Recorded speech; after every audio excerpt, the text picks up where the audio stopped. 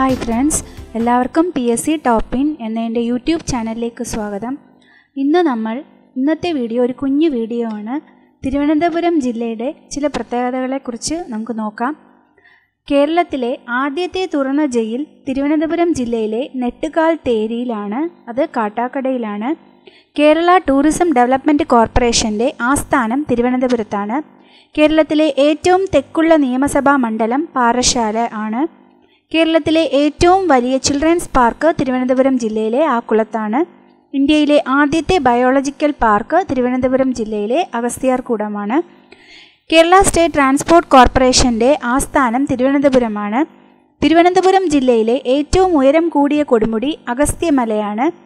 Vikram Sarabhai space centre സ്ഥിതി ചെയ്യുന്നത് തുമ്പയിലാണ്.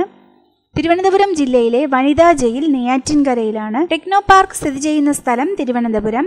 Kerala state financial കോർപ്പറേഷൻ്റെ ആസ്ഥാനം തിരുവനന്തപുരമാണ്. കേരളത്തിലെ ആദ്യത്തെ അക്വാട്ടിക് സമുച്ചയം തിരുവനന്തപുരം ജില്ലയിലെ പിരപ്പൻകോട് ആണ്. കേരള സ്റ്റേറ്റ് കരകൗശല വികസന കോർപ്പറേഷൻ്റെ ആസ്ഥാനം തിരുവനന്തപുരം.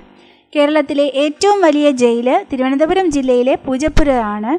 തിരുവനന്തപുരത്തിൻ്റെ ഹൃദയം എന്നറിയപ്പെടുന്നത് പൂജപ്പുരയാണ്. ജനസംഖ്യയുടെ കാര്യത്തിൽ 2ാം സ്ഥാനത്ത് നിൽക്കുന്ന ജില്ല തിരുവനന്തപുരം. ഇന്ത്യയിലെ ആദ്യത്തെ മാജിക് അക്കാഡമി സ്ഥിതി ചെയ്യുന്നത് പൂജപ്പുര. കേരളത്തിലെ ഏറ്റവും തെക്കേ അറ്റത്തുള്ള ഗ്രാമം കളിയിക്കാവിള. കേരളത്തിലെ ആദ്യത്തെ മെഡിക്കൽ കോളേജ് സ്ഥാപിച്ചത് തിരുവനന്തപുരത്താണ്. കേരളത്തിലെ ഏറ്റവും തെക്കേ അറ്റത്തുള്ള താലൂക്ക് നെയ്യാറ്റിൻകര. കേരള സാഹിത്യ അക്കാദമിയുടെ ആദ്യ ആസ്ഥാനം തിരുവനന്തപുരത്തായിരുന്നു. PT ഉഷ കോച്ചിംഗ് സെൻറ്റർ സ്ഥിതി ചെയ്യുന്നത് തിരുവനന്തപുരം. ട്രോപ്പിക്കൽ ബൊട്ടാണിക്കൽ ഗാർഡൻ സ്ഥിതി ചെയ്യുന്നത് തിരുവനന്തപുരം ജില്ലയിലെ പാലോട് ആണ്.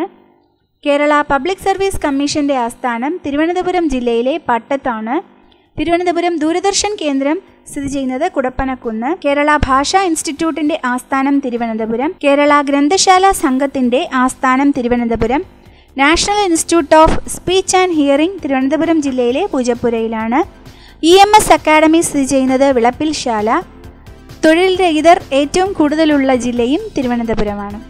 ഇത്രയും തിരുവനന്തപുരത്തെക്കുറിച്ചുള്ള കുറച്ച് മെയിനായിട്ടുള്ള ഇൻഫോർമേഷൻസ് ആണ്.